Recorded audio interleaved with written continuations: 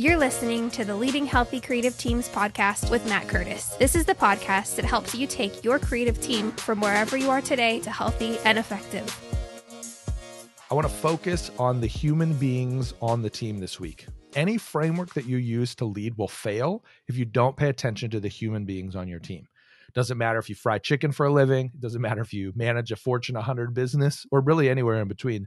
Humans are not pawns. That is not what we were created to be. And so when we shift to this mindset of humans are pawns moving forward our mission, we got problems. So a major part of this really is coming back to understanding how the human beings on your team work. What is it that they need? What is it that is their strengths and their weaknesses? A lot of this outlook for me started when I was really pretty new to managing a team. All of culture seemed to be anti-millennial. But I would look around and my team that was made up entirely of millennials, they were doing an incredible job.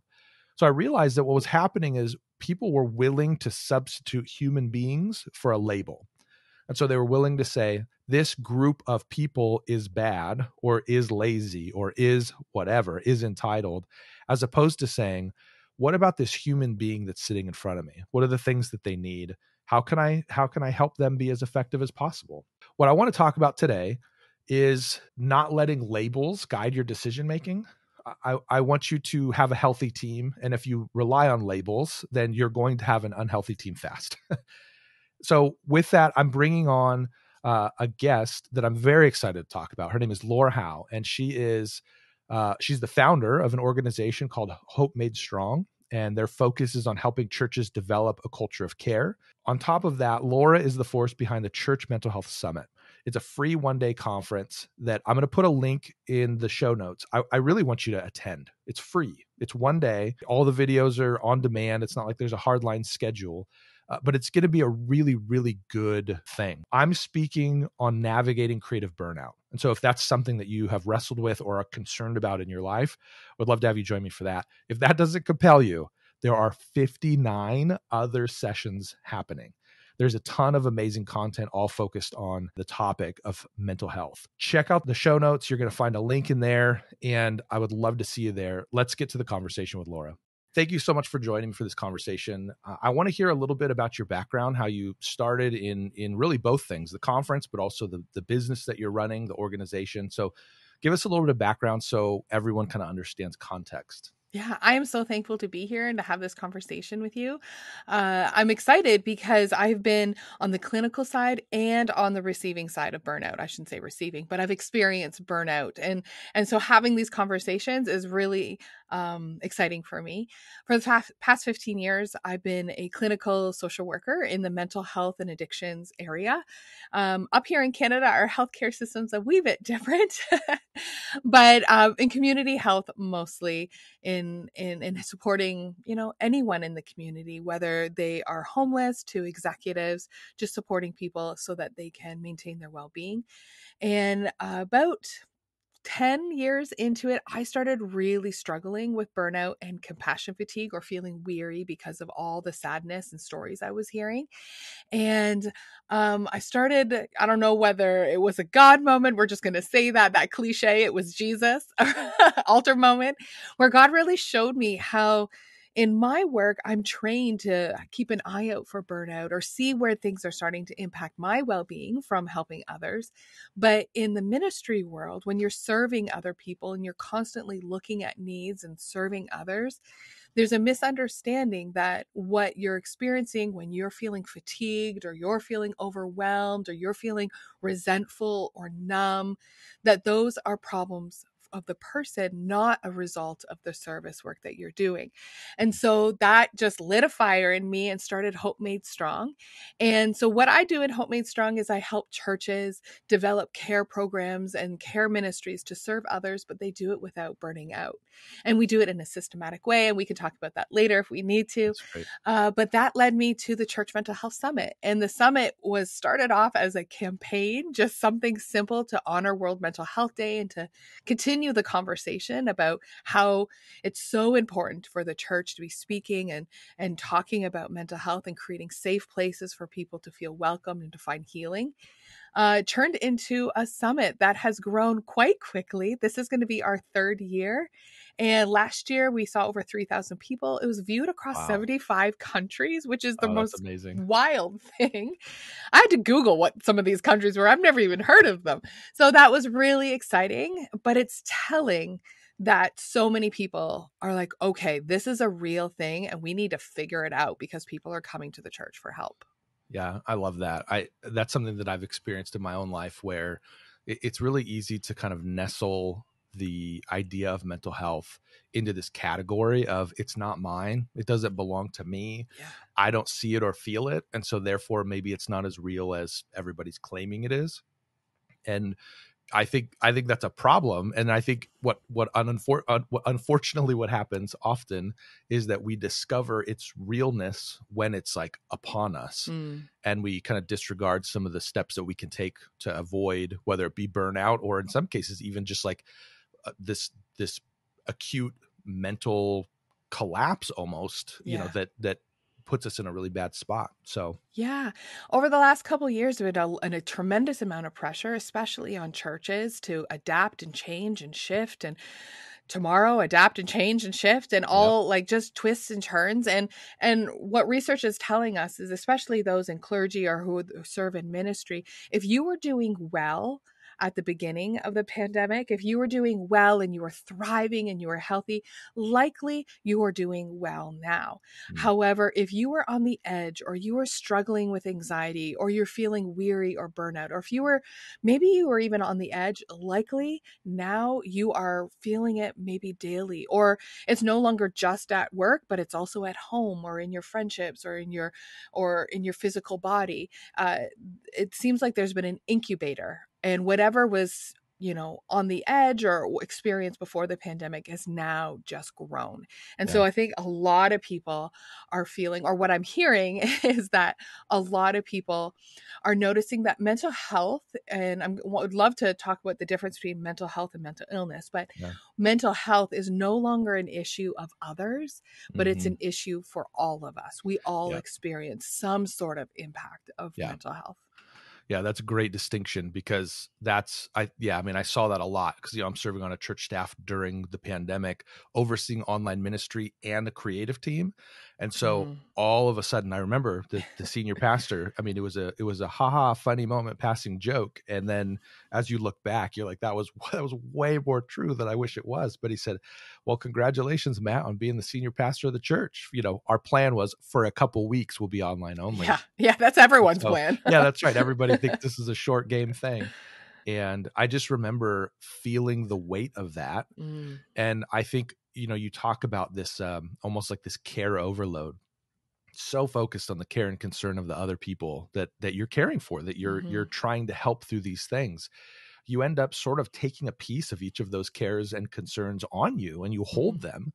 And so I would see on a weekend a bunch of prayer requests coming in, and it's like, this is too many prayer requests for me to navigate. Now, there was a team to help distribute the load, but I had to work really hard personally to not hold on to them, because I cared for the people, so there's definitely this ballooning of care that can happen that I think clergy in particular, I would say probably clergy and then nonprofits in certain contexts, can really become overwhelmed quickly by the needs, the scope of needs that happen. I really appreciate this distinction. Let's talk a little bit about the mental health versus mental illness. I don't know if there's a clear distinction in most people's minds. So what does that look like?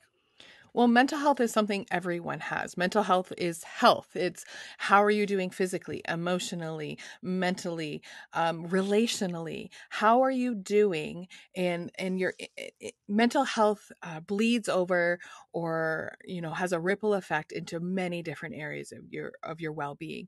And when you talk about mental health, everyone has mental health, and it's on the spectrum of whether it's poor or whether it's thriving and flourishing. And so I think when someone talks about mental health, I think we need to recognize that everyone has these up and down days. And for the most part, having up and down days is good. That means you're healthy and you're navigating life challenges, and there's going to be good moments and bad moments. But mental illness is something that is more pervasive, it's more chronic or long lasting and long standing, and it requires more of a treatment plan. It requires supports like you would have any chronic illness. I have an autoimmune disorder. I have friends who have diabetes.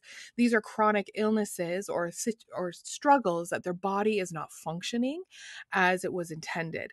And so when you have a mental illness, it means your body is not functioning as it intended, and you are requiring more support, whether that's counseling or talk therapy, whether that's medications, whether it's psychiatry or treatment, where you would seek treatment, whether you'll stay there for a period of time or not. And I think there's to distinguish the differences between mental illness and mental health isn't to create divide or separation or an us and them. What it is to honor the struggle or honor the challenges that those who have mental illness have, and to see that their ability to overcome their body not functioning or operating as properly is a strength for them. Those are the people who, when they feel junky or when they're feeling down or they're feeling overwhelmed, they have an ability, they have been forced to learn these coping and these skills that are tremendous strengths, and we can really learn from them, but being able to offer grace so that they have space to learn those at the same time. And then mental health, recognizing that we all have mental health. We all have good days and bad days. And that doesn't mean you're a sinner or you've done something wrong or you're a bad father or a bad leader. It really just means you are human and you're just navigating life. Yeah, that's great. One of the things that I find with our culture is we are looking for the maximum capacity that a human can handle, and we just keep pushing. And so, for me, coming from a design space, I look at even the tools that I use. What I started using in college, it's named the same thing. It's still Photoshop, but Photoshop over the years has reduced the amount of time that I have to spend on a certain task. And so, I mean, yesterday's a great example. I had something that would normally have taken me maybe 3 hours, and it took me probably 15 seconds. Wow. And so on the surface, it's like humanity is achieving great feats. Look how much extra time. That means I have 2 hours, almost 3 full hours so that I could just lounge in the chair and, have a beverage and a coconut brought to me. Like, what a life I'm living. Well, the problem is now I have 1,000 of those tasks stacked up. Mm-hmm. And so there's still a mental capacity and a mental even limitation. And I feel like as we keep getting faster and faster in our culture, this is where I think this conversation becomes so important, because I think there's a general sense that the mental illness group is sort of off in some corner somewhere. And then the mental health thing is sort of this like facade for like, I'm having a bad day. But I think that, I love what you're saying. It's the same as physicality. Like if I'm running, I was joking with my kids the other day, I'm not in the best shape. So if I said, I'm going to run a marathon tomorrow, that's a very bad decision. But if I said, I want to run a marathon in a year, then it gives me steps to be able to guard my body ultimately from collapse in the process of preparing for something that will be extremely taxing. And so this is what, I've seen this as the mental illness side is closer to me than I think to many. I don't know what the numbers say, but to see the amount of energy that needs to go into somewhat simple tasks. That's the perception. But I really appreciate what you're saying about there is a lot to learn. And I know for me personally, I have learned what tenacity, what resilience, what really just, it sounds weird to say power, but like it's a really impressive feat to see the size of the mountains that need to be overcome. And there's also this complexity of the rest of the world doesn't really get it. You know what I mean? Nobody else looks around and says, oh yeah, that's a hard task. I've really appreciated being exposed to that side of life, because it's helped me recognize that everyone's really playing with a different kind of hand. And so I think there's been an assumption historically, everybody has the same hand, or you maybe are better. But so there's a lot more kind of gradation in life than maybe we've kind of given honor to or recognized. I think that distinction is really helpful for us to understand. With that even kind of being established, I'm thinking through this in the context of a healthy team, specifically a healthy creative team. I feel like the creative industry is particularly good at burning people out and taxing people. I mean, I read about one creative, her routine was to go take a job for 3 years and just, pedal to the metal, and then functionally burn out, and then take a year off and recover. Like, she would go to a cabin and write by hand. Like, that was the extreme that she needed to go to. And then after that period of time, she's like, I'm ready to do it again. And I'm just thinking, oh, that seems really extreme. But it was an indication to me that there is an unhealthy pace that exists within a creative industry. And this is not to claim it's not everywhere. I think it is a lot of other places too. But specifically in the context of a team, I'd love to talk a little bit about just, what does it look like to be an employee? What does it look like to be a leader? Or what does it look like to lead someone who's wrestling in this space? And so we probably don't have enough time to go through both the mental illness and the mental health side of things, but I'd love to just kind of talk through, if you're an employee on a team and you wrestle with either, mental illness, or you're in a season where you feel like your mental health isn't what it, should be. What does it look like to really sort of advocate for yourself? My goal here is really to get to the leader so that the employee doesn't have to advocate for themselves, but they have a partner in this. But what does it look like for an employee, from your vantage point, to really represent themselves well and to care for their health, to prioritize that in the midst of work? Can I pick up on a key word that you said there, resilience? Yeah. Can I use that as kind of the jumping off part? Absolutely. Yeah. Okay. Because resilience can be this cliche word. It's kind of like that work-life balance. Like, everyone's like, oh, that sounds great, but what the heck is that? And is it even possible?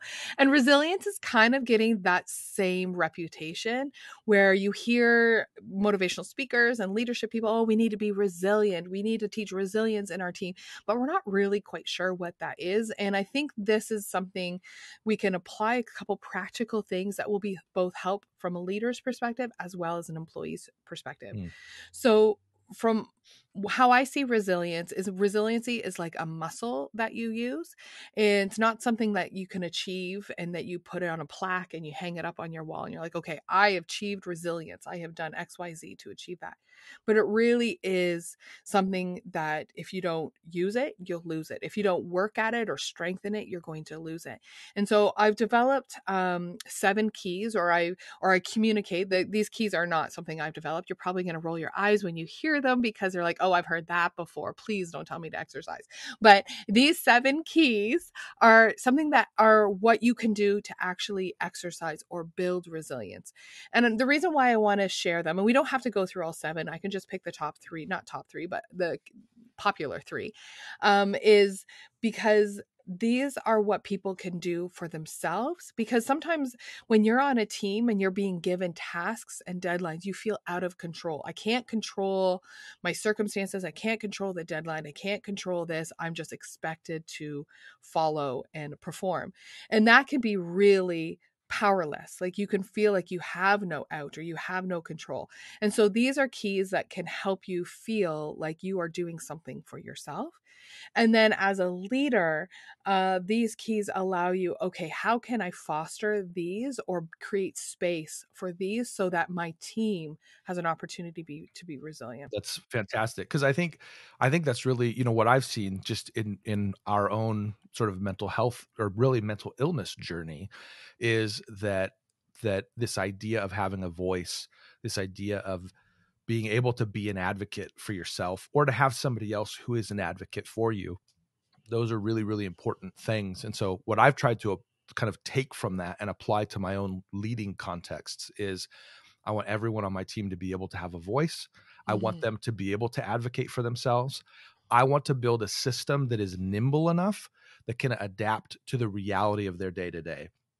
So if somebody calls me and they say, hey, I'm not feeling well today, I want to have built a system that says, you take care of yourself because I care about you as the human being more than I care about you as the, cog in our machine. And then we will figure out how do we take on the rest of that load together as a team so that the person who is in need of recovery, they can do that. And so I think that this feels like the sweet spot of the conversation to say both ends, this is what the employee needs, but then also leader, This is what you can do for you. Yeah, that's right. You're going to need to build this. Yeah, that's great. So Okay. Cool. All right. Well, the first one I want to talk about is staying connected. And often when we're feeling down and having a crummy day, we want to isolate ourselves. We don't want to be the downer. We don't want to be the party pooper. And so we really just isolate ourselves, or we don't want to pass on our problems to other people, or and we're exhausted. We skip out, shop night or the game or book club or whatever it might be. You skip out on those things because you're exhausted and you don't feel like being around people anymore. You don't want to hear any of the things. But staying connected is absolutely key to building resilience. It allows other people to build hope into us, to provide encouragement. And I want to say this was one of my red flags that went up when I was struggling with burnout and fatigue, is that I would isolate myself. And so if you are noticing that you are wanting to isolate and to pull away and you want to be by yourself, that is the red flag telling you you're going down. You're not going downhill, like you're falling off a cliff and you're going to, not, but it is a red flag identifying that, you're not your best right now. So try to stay connected, or prioritize those times where you can be together. So I would say staying connected is key. So let me ask you this question. What about the introverts who are like, I was connected all day. I would love to not be connected for just a little bit, Yes. And that's when I would say, if it's anything outside of your norm. So if normally you love to go out and do this one thing and then you're pulling away. So it's a change in behavior. So if normally you're with people all day and then you are like on your couch with your dog reading a book or watching the game, obviously that's the normal behavior. But it's when you start to see a shift. For me, girls' night is Thursday nights. My kids know it. My husband knows it. I'm out Thursday nights. Like, don't expect me to cook dinner. So, but that was starting to change when I was experiencing burnout. I would choose to stay home over going out. So there was a change of behavior. That's great. Yeah, that's helpful because so for me, most of my connections are still on the West Coast and now I'm on the East Coast. And so not every evening, but many evenings I'll log on to a game and we'll play and we'll, have conversations and be connected that way. I am introverted. So believe me, I choose that over a in-person thing all day long. But if that starts to change, if I start to say, man, I am just so fried, I don't want to do this anymore, I need a break from this, that's when it's the beginning of, okay, I need to pay attention. Is that a fair kind of, I just want to make sure I'm representing the introverts. Yeah. Oh, no, absolutely. And I'm going to be honest, most people in ministry are introverts, which is shocking because you're around people all day. But I'm finding that most people are introverts because they like tasks and they like either studying the word or they like the behind the scenes, right? So that makes sense. The next one is self-care, and please don't roll your eyes. Self-care gets a bad rap, but can I change self-care to eat, sleep, move? It's not green smoothies. It's not going for pedicures. It's not going for trips. Those are wonderful things, and you could classify those as self-care, but really self-care is just tending to your own well-being, eating, sleeping, and moving. How many times, like I can't even tell you how many times my lunch consisted of a bag of chips and a bag of carrots. And I was like, sweet, bone it. Like there's balance there. I'm just going to go with it. But, and at my desk while I'm working because the deadlines are there. And so eating a like real lunch, like a real table is huge. We don't, those little things that, taking time away from the screen and just eating food and allowing our bodies to be fueled and having our minds to have that break and praying over our meal to recenter our thoughts on God. Like those three things are very small in the moment, but when you compound those and make habits out of those, they are sustaining. They allow you to sustain through the deadlines and through the pressure that you have. That is a very profound challenge to the creative. Because we have too much on our plate, not literally, we have too much on our to-do list in order to get done. So we often choose to work through lunch. Yeah. I read an article several years ago. I'll see if I can find it. If I can find it, I'll put it in the show notes. But it was a study, I believe it was done in the UK, and it was talking about those who took their 30-minute or hour, whatever duration lunch, actually accomplished more over the course of the day than those who worked through their lunch and basically threw an extra hour into the pot. So they got done more in less time. And so to me, there's a connection there because I think about the well-being of my productivity. Even like if my mind is not working well, I do garbage work. And so I've kind of made a policy for myself. If I'm writing, I will not turn anything in until I sleep on it. Like that's just a rule that I've built for myself.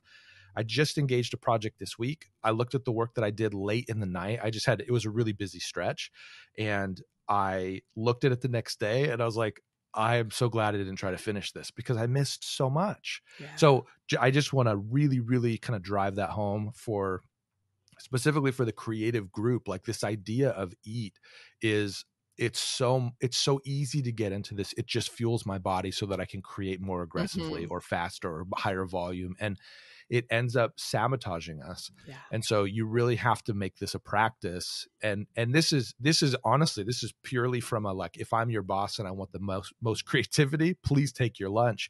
But from a mental health perspective, it is critical to sustaining you over a long period of time. We fall into this trap of it is okay for us to continually compromise.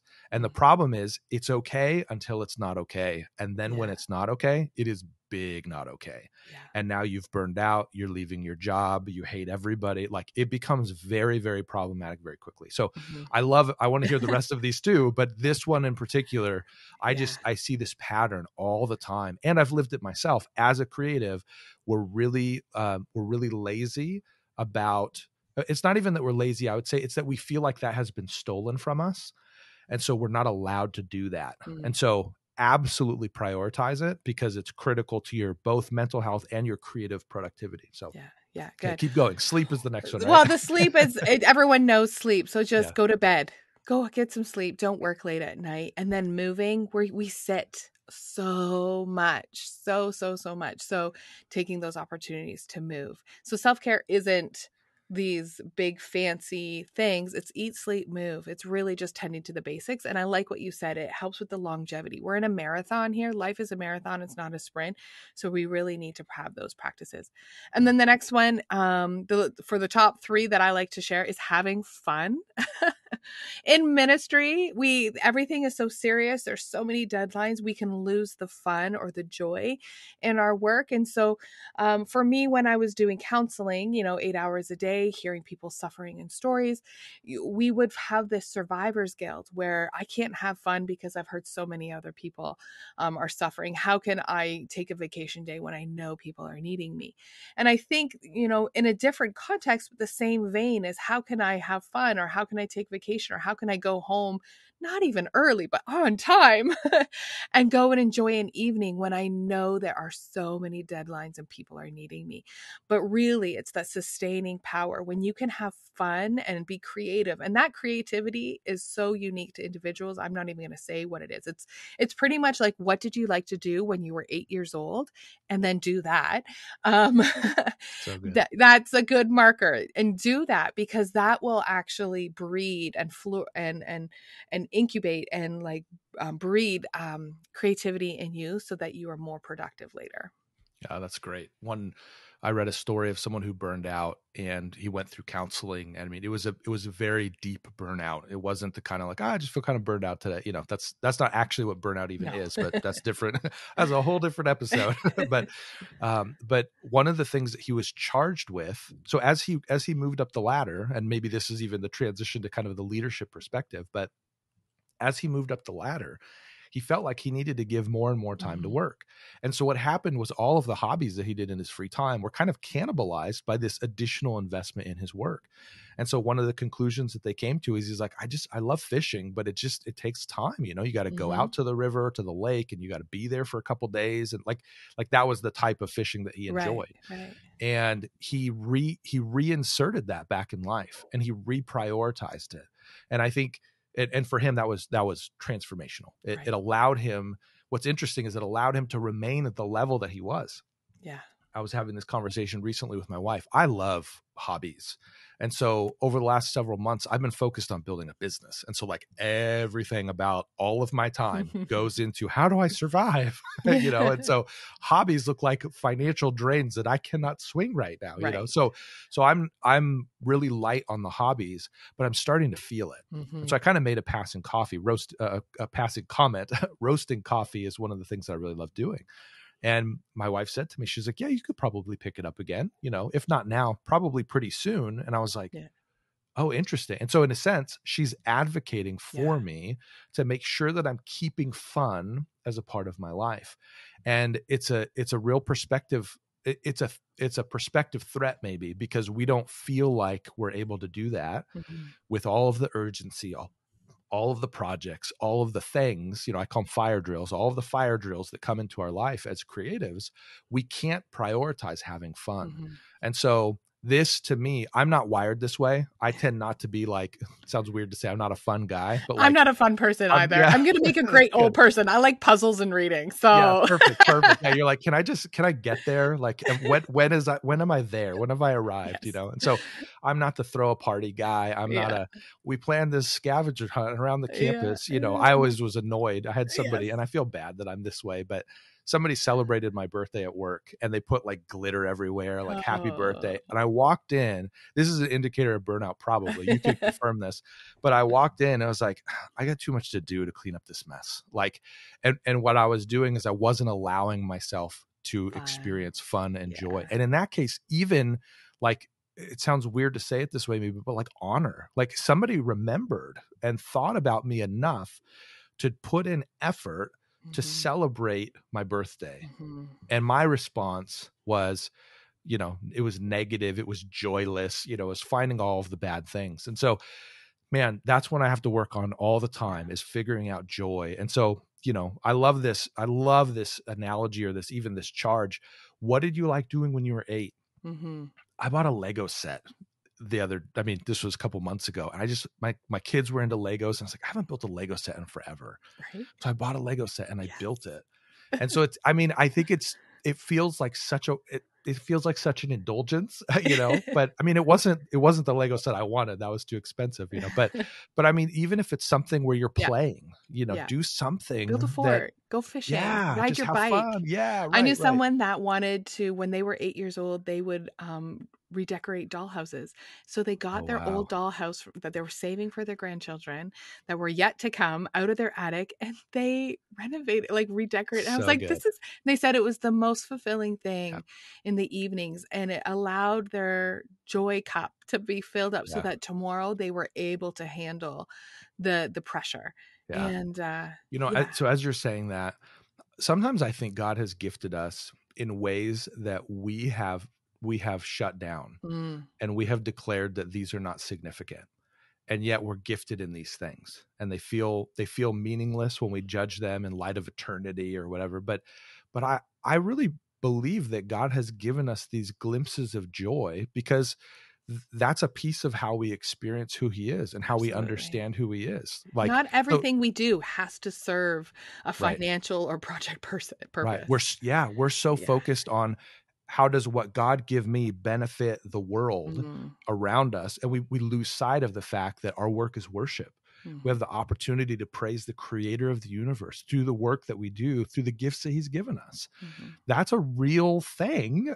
And so if we, in the creative artsy fartsy world, as I call it, if you paint a painting that no one else sees, there's still value in that painting. Absolutely. Not monetarily or whatever. Like, that doesn't matter. That's actually a human layer that we put on top of things to judge worth. But if we're using our gifts and our skills to honor the creator and nobody else sees it, it doesn't matter. There's actually stories about that in scripture about Yeah. how maybe that's even better. So Yeah. it's a good charge and a good reminder to don't allow the pace of your life or the pace of your work really to steal these joyful moments, because these are truly the things that recharge us and refill us. So there's this beautiful loop that it creates that refuels us to be able to create for work, and then come home and then create for, whatever. And so it's a really important feeding of that system. Mm-hmm. So that's great. Why? Yeah. Yeah, and when I talk to people about these 7 keys, and there's a podcast on it, like there's a blog, like whatever. There's 4 other ones, but these ones, people just kind of roll their eyes saying, how is this going to impact my mental health? How is this going to transform my team? Like, these are just simple things, but I'm going to tell you, like you mentioned, that this person that you knew that was in counseling, and over and over and over. I would, for 15 years, would share with people, these are the foundations of well-being. It's not, it doesn't have to be a magical wand. It's not some huge transformational process. It's, you think if you have a problem of resentment and numbness and burnout, that you think it's going to have to be a complicated solution. But really, it's the simple things, the eating lunch at a desk at lunchtime, the taking time to have fun and staying connected with those who fuel you. You think those would help? Absolutely. These are the foundations of well-being, and these are transformational in you as an individual and you in your team. Yeah, that's fantastic. So then thinking through the lens of a leader, my first thought is like, okay, so then how do I start applying some of these things? Anything that comes to your mind in terms of ways to encourage this? So now I'm thinking through this of, you have the conversation with the person who is burning out. You're sharing these ideas. What do you wish their spouse, their significant other, their boss, what do you wish those people were doing to help support and encourage these 3 steps and ultimately 7? I'm going to put a link. So I'll need that from you. Okay, sure, will do. I'll put a link to the blog and to the podcast of kind of this larger expansion of things. But so what would you hope somebody's doing to help support these happening? I think you said your wife did that for you. Is, yeah, Sure. let's do it. Like, if this is something you enjoy, let's create space and time in our family schedule and allow this. If you're working as a team, as a leader, how can you have lunchtime? So there's no expectation that at 11 o'clock you're going in and asking for a project to be done by 1. Things like that. It's just being mindful of your time and prioritizing your time, I think, is a huge thing. And if people are unsure or not confident, like, oh, I think that's stupid or silly or foolish, or maybe it's selfish for me to want to buy a Lego set, or any of these things, because our mind plays tricks on us. It's trying to steal, kill, and destroy. Like, the devil's in there trying to wear us down. Like, no, be the encourager, be the supporter, and being like, no, this is really important. You are your best self when you are doing this, so let's do this more. And I think that would be the simplest, although can feel the hardest, but it is the simplest way that we can encourage others. Yeah, that's great. I think, I'm thinking through a kind of a practical application for those who are leading a creative team. So have a team lunch. Absolutely. Sort of mandate that everybody comes for Yeah. work, Yeah. but maybe it's not something you can afford to do every week, but you do it once a month, but you do something that essentially is modeling paper bag lunches. Bring your own lunch. Yeah, or bring your lunch and eat together as a team. Yeah. And so you're modeling a behavior that you want to be adopted by the individual. I think it's a tricky one, because if people don't have kids, it's hard to see some of the parallels here. But I'm thinking through the lens of, how do I raise my kids? I'm trying to model for them what it looks like to do a lot of these things. And so there was an era where people would sort of tout, at least speakers that I would hear at conferences, like, oh, my kids don't know any of the problems that happen at work. I'm like, well, they're in trouble when they get a job, because it's a dumpster fire. And so you have to be able to navigate these things. And so I'll share with them, obviously with respect to privacy and the certain situations or whatever, but I will share with them some of the complexities that we have to navigate. And then I will hopefully model for them what it looks like to take some of those things and put them on the shelf. And say, look, I know that I have a lot of deadlines right now, but I'm going to take a break. I'm even being convicted as we're talking. My son is going to be in a Pokemon tournament in a couple weeks, and he's trying to hone in his deck. And I'm like, I don't really know what most of that means, but I know that's happening. And he's asked me a couple times if I would help him test. And every time I've said, you know what, I'm just really slammed this week. And so I'm going to make it a priority in the next couple of days to disregard that and to say, you know what, I'm going to make time and do this. And so I think that's the pressure. The pressure is, that leadership's going to come into your office and they're going to hand you a bunch of tasks. So then your job as the leader is to figure out a way. I would argue that you can do this through better systems. That's, a larger part of what I care about. But how do you build in these protective elements for your team, and how do you shield them from some of the chaos that can that can happen in some of these contexts? And so I love that you've given us clarity on these 3 areas. And I know there's more, but these 3 areas that we can really be proactive about as leaders, but then also as employees, as individuals, as human beings, all of us, regardless of our level. These are things that we need to be prioritizing as well. That's fantastic. So anything else, just sort of a general word that you feel like is helpful in the context of this conversation? Or does this feel like it's, sufficient? Anything you'd like to just kind of charge people with when it comes to thinking about mental health versus mental illness, about applying it in your work, personal space, I think we've had some really good conversation today. And, when you think about taking those moments to reflect on yourself, um, the overused analogy is taking care of yourself before you take care of others. That whole airplane mask, you have to put your own mask on first. But what I think is we disregard some of the red flags that identify that we're not doing well, and we minimize those because we see that exhaustion is encouraged, or it's a badge of honor to be weary and worn out. And I want to a caution to say, although that might be a great that might show up well when you're doing, staff meetings and saying, look at all the things that we were able to accomplish.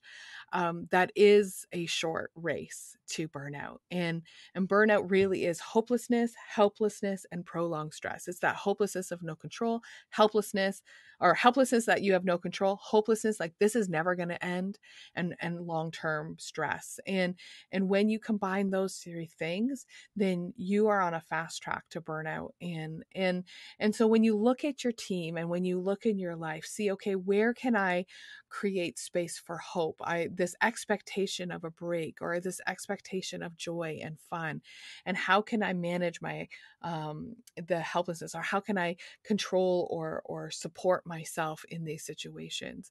And so I just want to encourage people to do the boring and maybe not so fun reflective work to figure out, okay, what are my red flags identifying when I'm going down that path? For me, it was isolation. For others, it might be something different. And so I think that would be the key point, because once you're down that path, a little ways, it's harder to jump back. But if we can just reflect and be like, oh, this is my red flag that I'm not doing well, I might need to prioritize a little bit more.